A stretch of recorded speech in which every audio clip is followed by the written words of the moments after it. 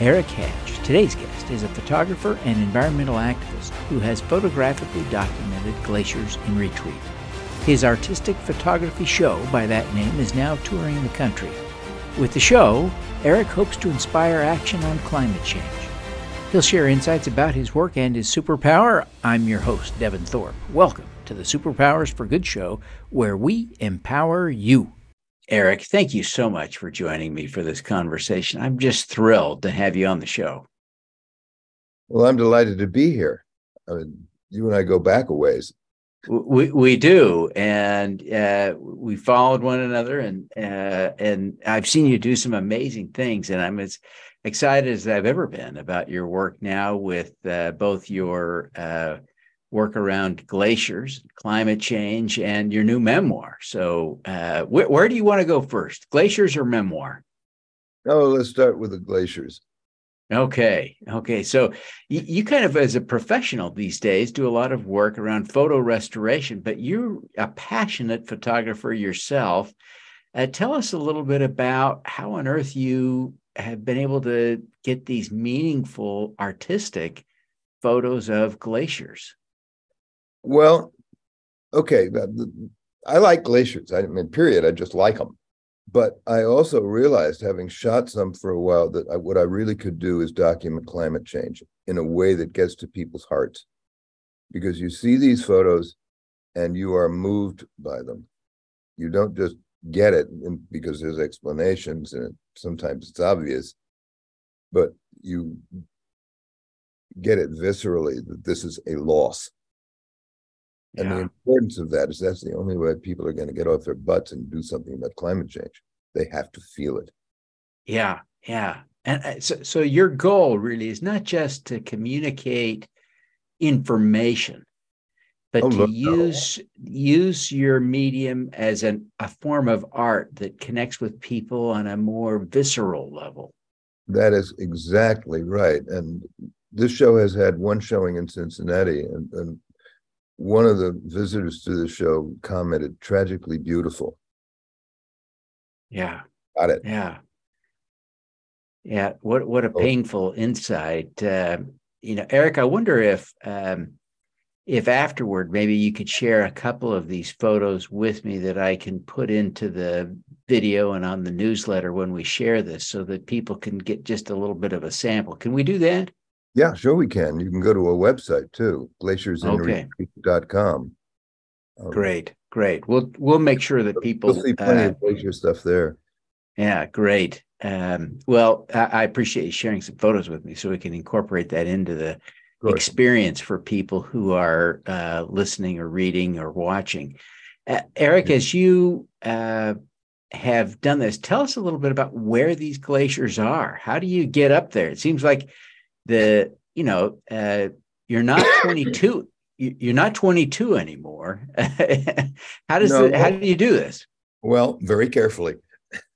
There's really three ways you can get at glaciers. You can hike up to them, you can hike up on them, you can hike up beside them, or you can fly over them.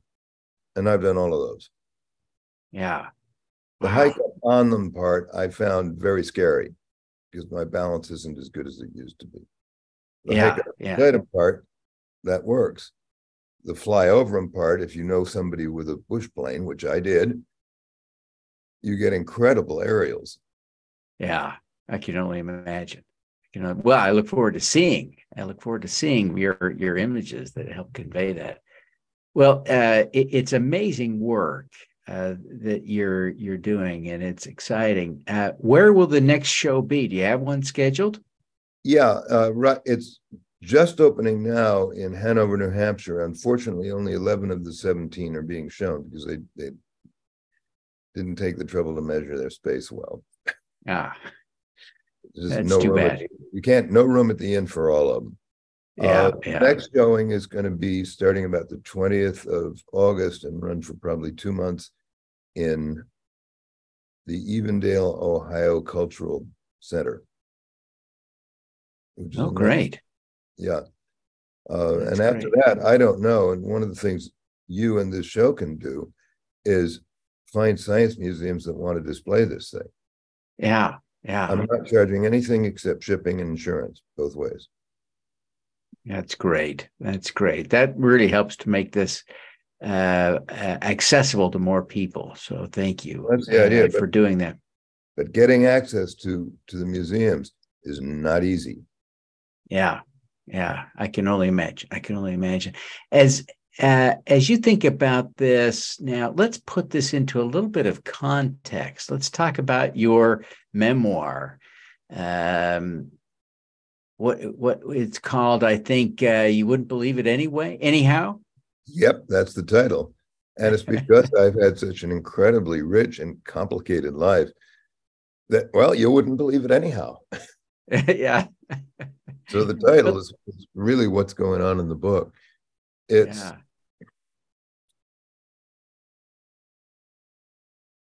let's Go put ahead. it. Tell us a little bit about your book, your life in the book. Yeah, I'm trying to think of the best way to do that. I'll read you the opening paragraph Okay. just for fun. You want that? Please, please. Okay. I'll have to go. This is a dummy copy. Hold. Yeah. Go Think. ahead. No worries. Well, I can tell you. Here's what this book's about. And here's the first sentence. The atomic bomb went off, and I arrived. With my left eye crossed, my nose pushed to one side, and my head squeezed skinny. And so begins a lively, humorous memoir, which is guaranteed to cure boredom. I was one of the baby boomers. My mom and dad got a head start during the Blitz.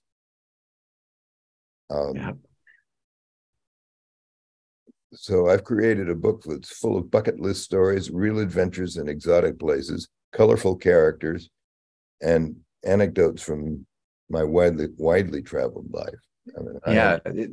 The writing really is spectacular. It's just so amusing, so fun.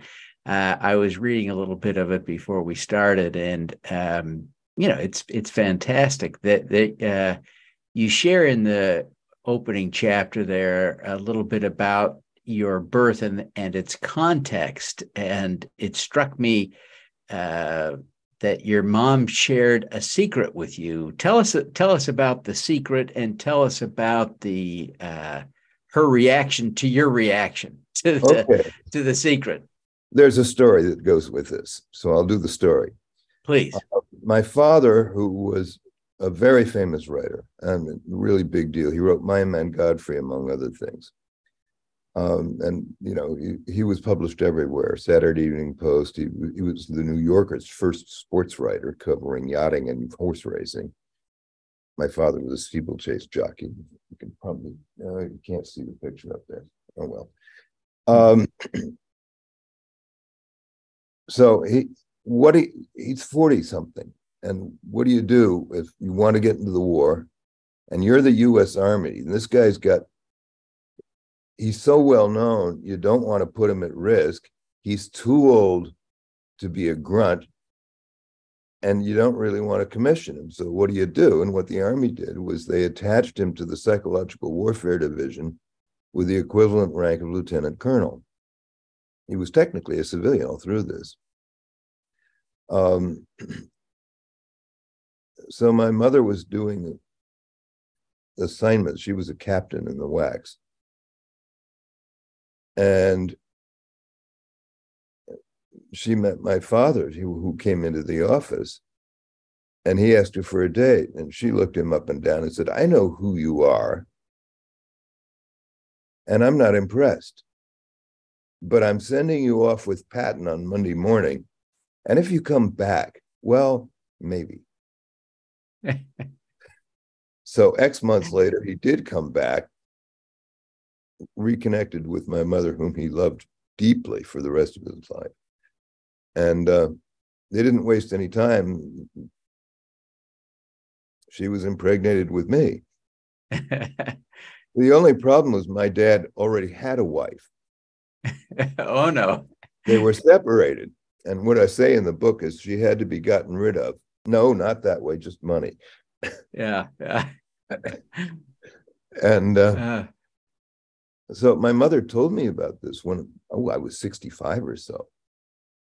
And she was kind of ticked off when I sort of shrugged and said, okay, I'm legit. Who cares? Yeah.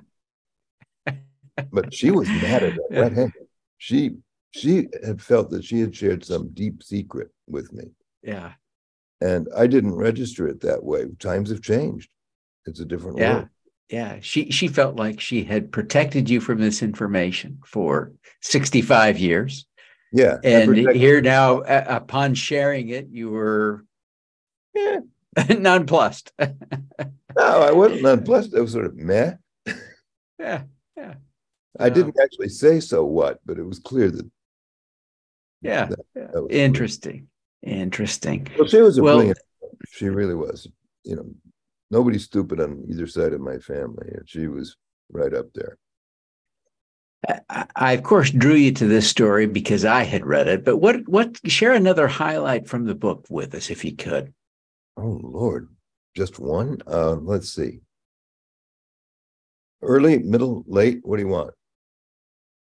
Whatever, think of one of your best stories. Well, I like to think they're all pretty good. Okay. We're gonna go into the middle of Alaska. It's hot as blazes in the summer of 2010. And I'm cruising around in a Subaru Outback with my dog, 2 cameras, camping gear, and God knows how many meals ready to eat, which I couldn't eat because they're aimed at 20-year-old metabolisms. Yeah. You know, and not good for Eric. Right. So I stopped at a cafe, and they had this big heat fan going, put air through the place. So I couldn't tape this. So I had to do it. I taped all these interviews that I did up there, but not this one. So I asked the girl to tell me her story, and she did. And I just, I listened pretty well. And I said, well, where should I go next? And she said, you should go talk to my grandfather. His name is Devin, and he lives in Ferry, Alaska. Now, the thing about, she said, now Ferry, Alaska is bush Alaska. You know, there are 2 kinds of Alaska. There's road Alaska and there's bush Alaska. Okay. And Ferry, Alaska is bush Alaska, but not by more than a couple of 100 yards. But you have to walk into it. Yeah. And you cross a railroad trestle, which you want to watch out doing. But anyway, so I went to Ferry, Alaska, and there's a cluster of log cabins around, but no people. And my dog Ginger is sort of sniffing around. She's okay. So I went, hey, Devin! And I did it loud. I'm a singer, and I have a big voice when I don't have problems like today. Yeah. So all of a sudden, this door pops open, and this little head pops out with a curly hair and a bushy beard. And he says, who the hell are you? And I said, well, your granddaughter sent me to look in on you and see how things were. And he said, oh, come on in and have a beer or a coffee if you prefer. It's 9:30 in the morning. Yeah. I said, I'll stick to the coffee. He said, come on in. So I did, into his log cabin, which had a miniature grand piano in one corner, a baby grand. It had shelf after shelf of books. In other words, this is an educated guy. But he's also a sourdough Alaskan, which is what they call people who've been there for forever. And we just talked for maybe 2 hours, and he got antsy and was looking at his watch and says, Devin, what's going on? Why are you so antsy? And he said, well, the sewer to Fairbanks train goes through here. And every day they drop a newspaper off for me, and I don't want to miss it. I said, okay, I'll walk out with you. So we walked out. The train comes along, and this paper comes flying through the air, and Devin catches it, and he can't wait. He looks at the headlines. He opens it up. I said, Devin, go read your paper. I guess we're done. And that's that story. Oh, that's great. uh, Trumped by a newspaper. That's great. Well, yeah, Well, but we had a great visit. I mean, I oh, that's didn't great. feel skunked at That's all. great. He was an Well, interesting guy. you've had an interesting, accomplished life doing so much. One of your past projects was uh, uh, portraits of addicts, people we often look past or beyond or dehumanize in one way or another. And you kind of got to that ahead of the curve. You know, in recent years, there's been a lot of discussion about addicts, and we have become more comfortable with the idea that addicts are not culpable for their situation. They suffer from a disease, and so our thinking as a people has changed a lot. But you got there early, trying to humanize people who we often ignore. How did you come upon that project? It was the day. No, it wasn't. It was a year after Trump got inaugurated, and I was driving to see friends, one in upstate New York, and then on to Okemo to do some skiing with some classmates. And on the way, I was thinking, you're kind of bored with what you're doing. What could you do that's different? And the first thing is make it about people, because I'm primarily a landscape photographer. And what else could you do? What would make it sizzle? Black and white. Boom. And all of a sudden it came to me. What I needed to do was photograph addicted people, not for horror shots. That had been done. And actually, I didn't know about it at the time, but the guy who did that did it in Time magazine, and his project name was Faces of Addiction. By that time, I'd already incorporated my name, so got stuck with it. So I came up with this idea, and I went to see my friend Gordon Boyd, and he and his wife got all excited and said, go do it. And I went off to Okemo, and the guys at the ski house all said, geez, go do it. And some said, how can I help? So what I did then was a business plan. What was my goal? I wanted 50,000 people to see this in one form or another. And I think I made that. It's hard to measure. I know several thousand saw the exhibits live, and there were TV clips and other things. Anyway, so on the way back, I figured out what I was going to do. I was going to shoot between 35 and 50 pictures. 35 was the minimum, 50 was the stretch goal. I made it. I was going to shoot natural light, available light, wherever I could. And about 95% of the pictures were taken that way, no flash and no studio lights. I wanted, and the method would be that we'd have I'd talk with them for maybe 20 minutes. And this wasn't timed, it was as the conversation flowed.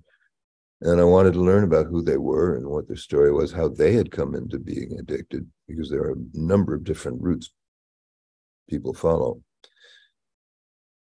And then somewhere in the interview, I'd just pick up the camera and just start shooting with it. And we'd continue the conversation, but I'd be shooting. And of course, I model released all of it, have to. Mm-hmm. And I taped the interviews so that I came home and had the full data set, so I could write up these things.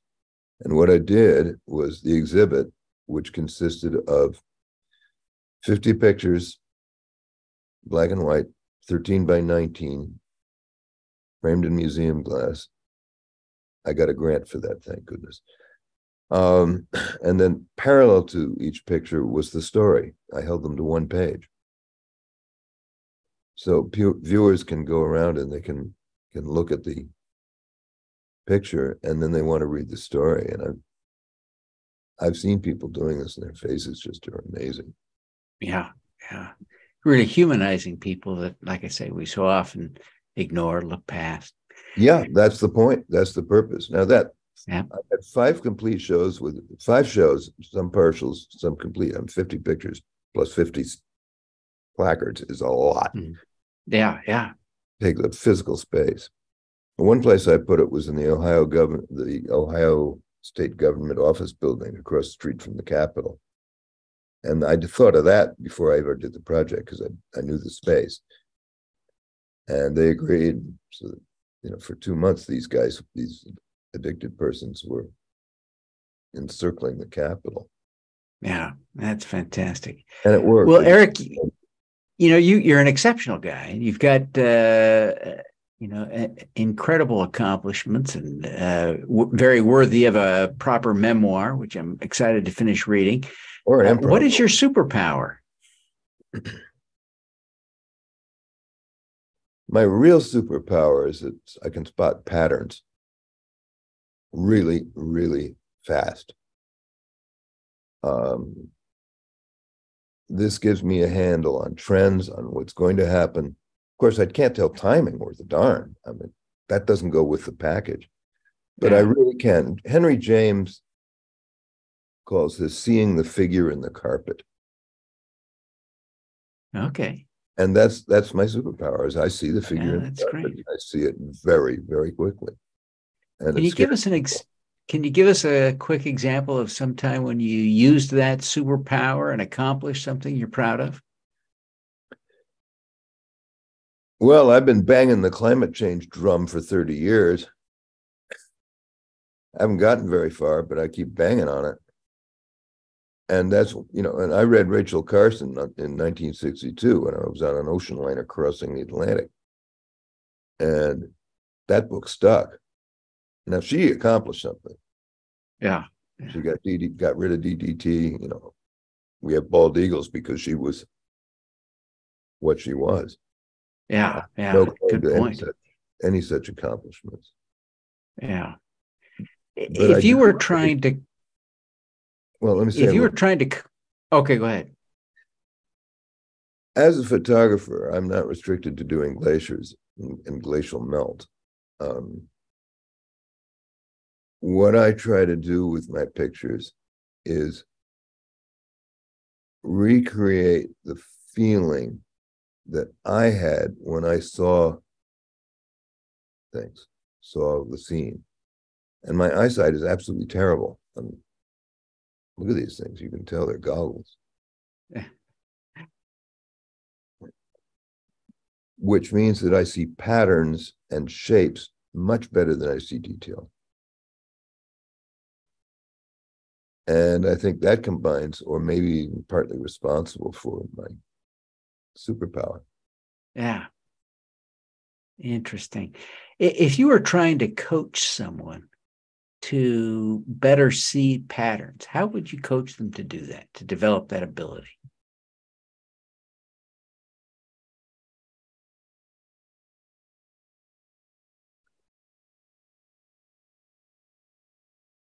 First of all, I would encourage them to take my course in photographic composition. Okay.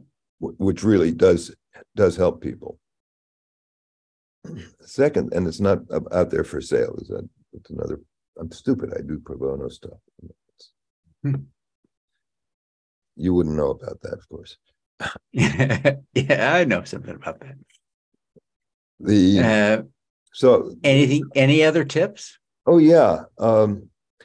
What you look for is angles and curves. What you don't want is straight lines. You don't want stuff that's bullseye composition, right dead center in the frame.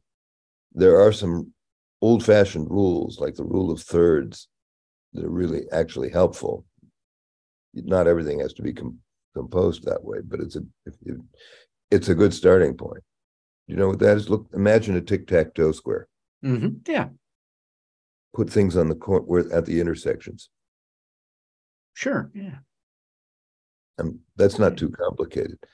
Yeah. The other advice I would give would be look at the entire frame and look at the background, because what you don't want is to have a tree growing out of Aunt Millie's forehead. And because we are trained, we look at what's important to us. The camera doesn't. The camera sees what's there, period, full stop. So what you have to do is try as a photographer to see the way the camera sees. Look at the whole frame. You know, look at that silly looking square speaker thing on top of your bookcase. Yeah. That actually is kind of parallel in shape to your head. So I would leave that in. Oh, okay. That's good. Well, Eric, thank you so much for taking the time to be with us. We really appreciate your insights. Before we wrap up, will you take a minute and tell people how they can get a copy of your memoir, how they can learn about your Glaciers show, especially if they're interested in hosting it somewhere? Yeah. Okay. First thing, start with the Glaciers. glaciersinretreat.com. That will show you a ton of glacier pictures, most of them retreating glaciers, but not all of them. And it will give you information on how to contact me, how to get a hold of the pictures, and so forth and so on. It has some of the ways people have responded to them. Glaciers in Retreat, all one word, .com. I told you I can't sing. Fantastic. Yes, for the book, for the memoir. Right up in your frame because it's upside down and backwards in mine. It looks great. Okay. This you can get at Amazon.com for right now, and about 3 or 4 weeks you can get it through anything that Ingram Sparks distributes to, which is Barnes and Noble, little bookstores everywhere. My job is to get little bookstores to want to take it, and if I get good sales numbers from Amazon, that will make life easier. Big hint. Yes. But it's a fun book. I mean, a guy I know called Brent Bill, and I always want to reverse that. He's a writer, and he tends to do fairly serious work. And he wrote me a lovely encomium saying that means a bit of praise, saying that I'm a raconteur in real life. And here I am doing it in a book. And, you know, it's a good ride and you'll enjoy it. That's the idea. Fantastic. Well, Eric, thank you so much for being with us today. We wish you every success in your great work to fight climate change and share your story. We want you to continue to succeed and to be around plenty long for another installment of the memoir. Oh, there might be one, but I've got to live a long time to do it. Okay. Thank you very much, Devin. It's a pleasure seeing you again. Thank you. I wish I had my Elio. All righty. Let's do now. good. Thank you for tuning in to the Superpowers for Good show. Twice each week, we host changemakers who share their impact, insights, and superpowers. Don't miss another episode. Subscribe today at superpowersforgood.com. That's superpowers 4good.com. Be super empowered. Get your copy of the book, Superpowers for Good, as an ebook, audiobook, paperback, or hardcover edition via your favorite online retailer. Interested in having me speak to your company, organization, or association? Visit devinthorpe.com. Then let's talk. Now, keep using your superpowers for good. Together, we can reverse climate change, improve global health, and eradicate poverty.